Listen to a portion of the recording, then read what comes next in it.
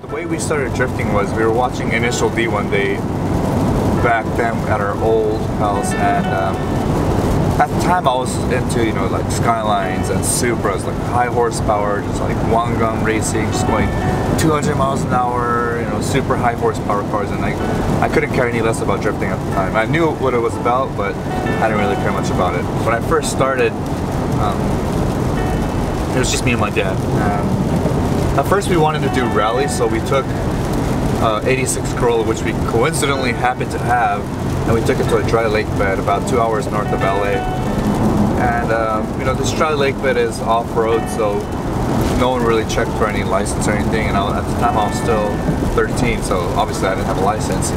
We'd just be out there for a couple hours, you know, goofing off, sliding around corners, pretending like we knew what we were doing, but I honestly didn't know what I was doing. Just having a great time, and that's really what kept me going, was this concept of having fun.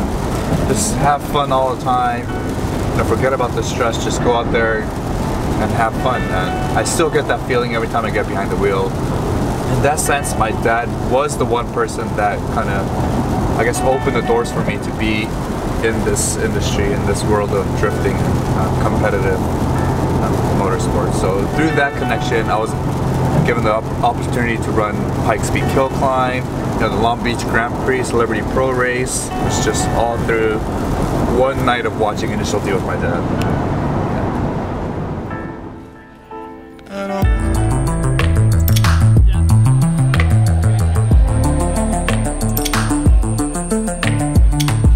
Gushi hitting the first and second outer zone and maintaining good proximity in that last inside clip. That ready performance, SR by Toyota 86 is getting all that neon shadow that is map field. Look at that pass that front clip as the sun is setting. Wow. Nice job by McCory. Like to see him get a little bit higher on the wall there, and look how close Ken Gushi is. Now Forsberg transitions in this last inside clip as Ken tries to attack and nearly makes contact with his door.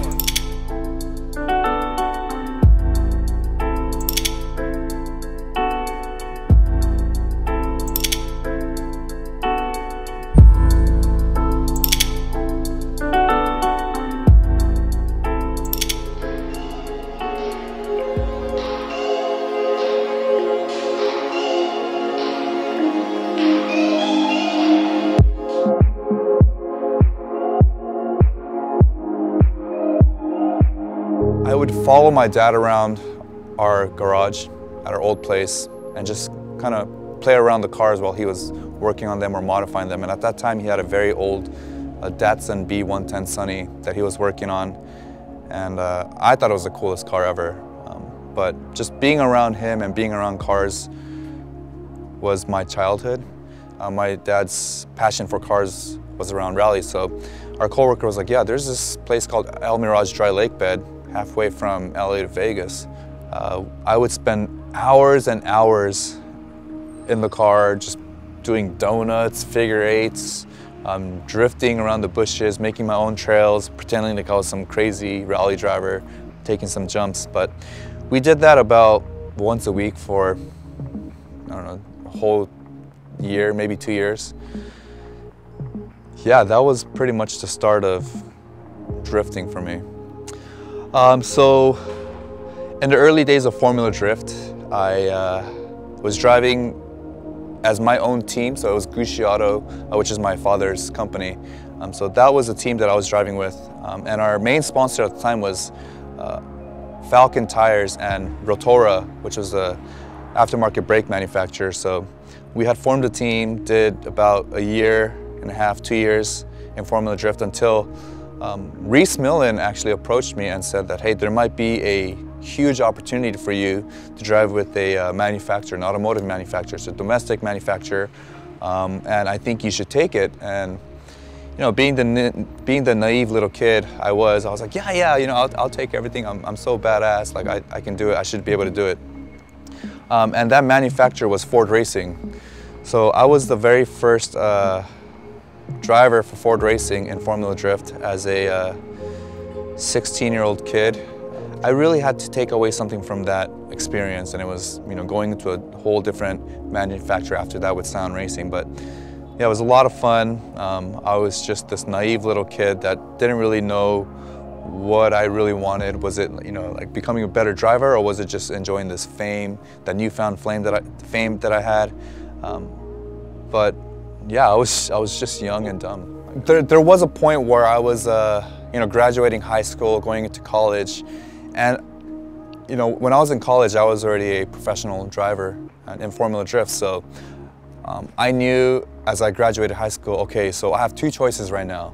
I can take a step back from driving and go into a four-year college and really get my education on, or I can sort of, you know, pursue my career as a professional driver while taking, you know, online classes or like Sunday classes, the weekend classes, and cut my education time in half. And I knew, or had a feeling, it was a gut feeling, that if I didn't take this opportunity to pursue a career in driving at the time, then I probably never had that chance again. And thankfully, my parents were supportive, extremely supportive of what I wanted to do. And they were like, hey, you know what? It's your life, it's your career path. What do you want to do? Like, you choose what you want to do. We'll always have your back 100%. And so I was like, okay, like, easy choice. I'm gonna go follow my dreams and become a professional drifter and just see where it takes me. But I knew early on that, you know, if it was going to school or driving, I'm gonna go driving.